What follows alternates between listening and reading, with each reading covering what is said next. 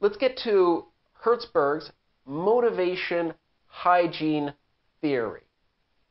So you might have heard about this. Probably for many of you, this is new.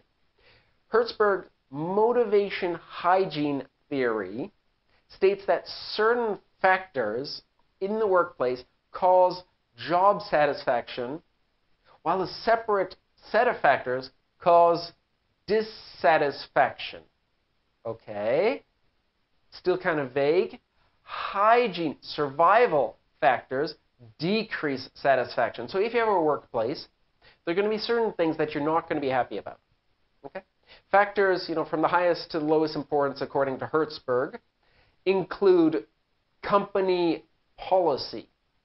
Maybe you have policies in your company that just don't make you happy. You have to be there at 8 o'clock in the morning and not a minute late.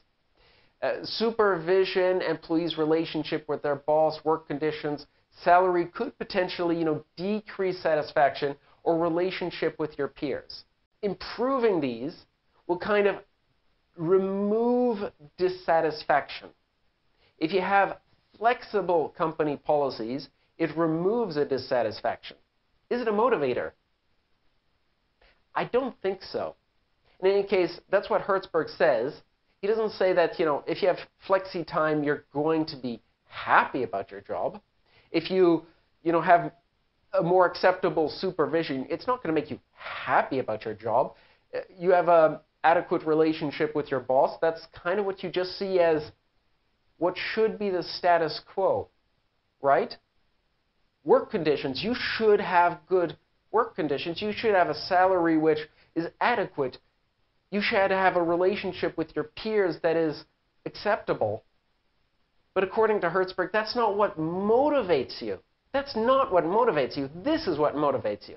It's your personal growth factors that would increase your satisfaction. Let's look at these.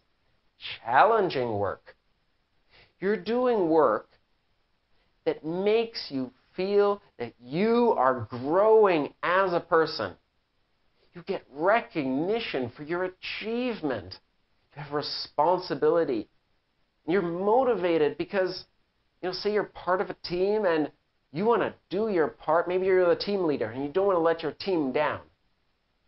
You have the opportunity to actually work on something meaningful. Say, you're working on a project that's going to bring people out of poverty.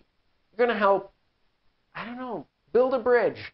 And building that bridge is going to make it easier for, people on two sides of a river to, spend time together. You're involved in decision making. Your opinion is taken into account. And you have a sense of importance to an organization. These, according to Herzberg, would be motivating factors for you. And think about whether they would actually motivate you. Maybe you're fully motivated by salary.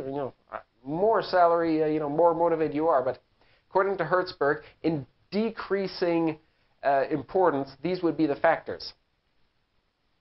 Hygiene factors cannot by themselves provide job satisfaction. They only prevent dissatisfaction. Motivator factors should be added to provide job satisfaction. So when you're, say, auditing a department, don't just, check if you have problems in the hygiene factors, but check if you also have motivators in, the personal growth motivator factors.